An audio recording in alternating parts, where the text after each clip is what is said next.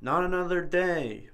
Awakening from my dreamlike slumber, I somewhat dread having to start yet another day.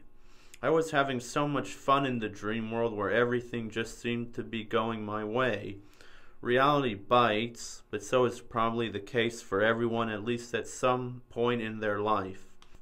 It may be a little harder for me, West, no middle name Cronenberg, because I have a diagnosis of Asperger's disorder.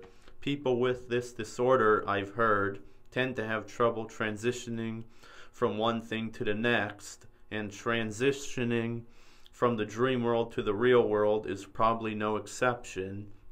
Even though transitions are hard for me, I have been blessed to have two loving parents, also known as my unsung heroes, who have helped me along the way throughout my development.